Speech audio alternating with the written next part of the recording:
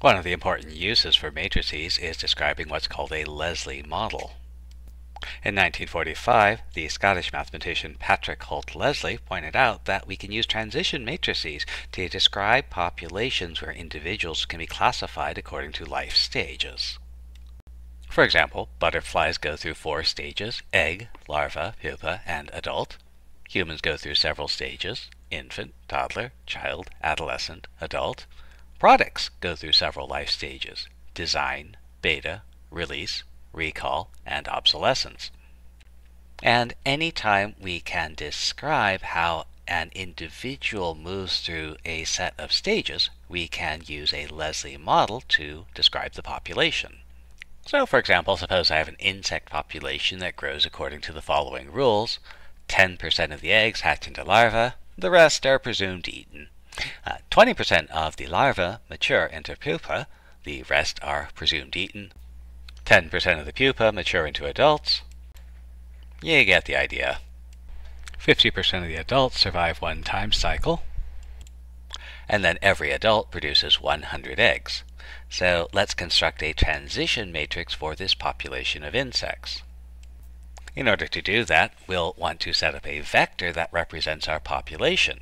And since we have our 4 life stages, the components of our vector will be the number of individuals in those 4 life stages.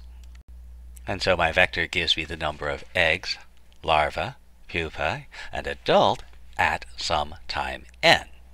And so our task is, given that we know the number of individuals in each of these 4 life stages at a particular point in time, what is the number of individuals in each of those life stages at the next point in time? In other words, I want formulas for the number of eggs, larvae, pupa, and adult at the next point in time.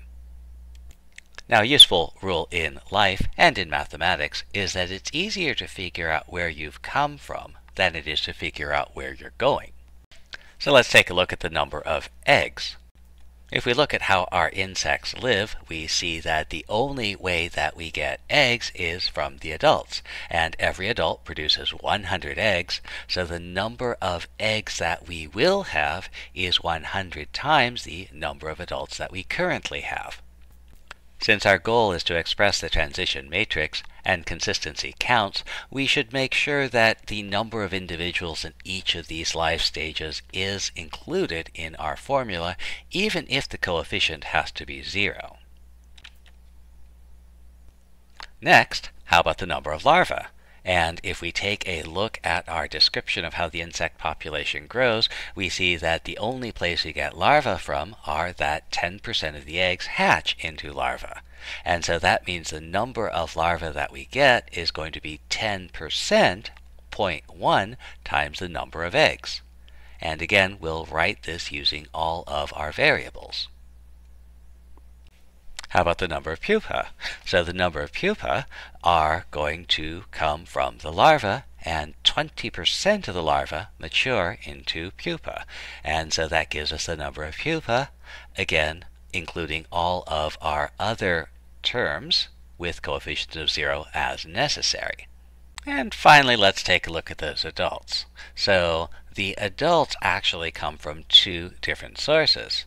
10% of the pupa mature into adults, but there's a second source. 50% of the existing adults survive, and so the number of adults at time n plus 1 is going to be 10% of the pupa and 50% of the adults.